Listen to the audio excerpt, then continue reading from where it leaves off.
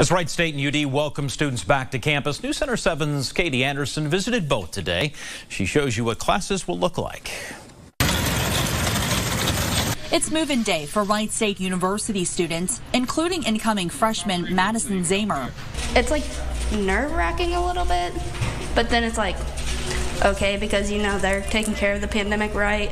The pandemic has forced colleges and universities to make drastic changes, from students moving into their dorms to how they live and attend class. We all got a dorm to ourselves, and we just share the bathroom right here.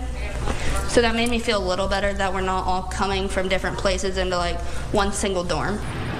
Zamer says this semester, all but one of her courses will be held online. I think we had the choice if we wanted to be completely online. But I wanted to have one in-person class to get the college feel. So we had to kind of think and strategize over what classes would go remote and what would be in person. Lisa Kenyon is a professor at Wright State and chair of the Academic Reopen Committee. We have set what are called COVID guidelines or COVID capacities. So there's less students in that room to allow for physical distancing and social distancing. And so when you think about all of our rooms on campus, we can't bring back the entire 10,000 plus students because we won't have the space for them. To have enough classrooms, she says 70% of the university's courses are online.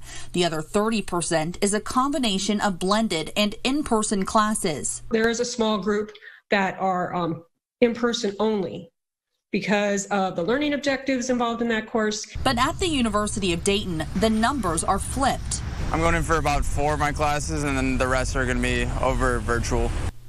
University officials say 70% of their courses are in-person or blended. 30% are online. While both students believe their universities are taking the right approach, I think they're doing the best they can and they're doing what they need to do. They fear they could have to move again. And in like 3 weeks, we're just going to pack everything back up and leave and do it from like our houses. If there's ever a COVID outbreak on campus, the University of Dayton says they will go completely remote. As for Wright State, they say they're still working on a plan. Classes for both start on Monday. Reporting in Dayton, Katie Anderson, News Center 7.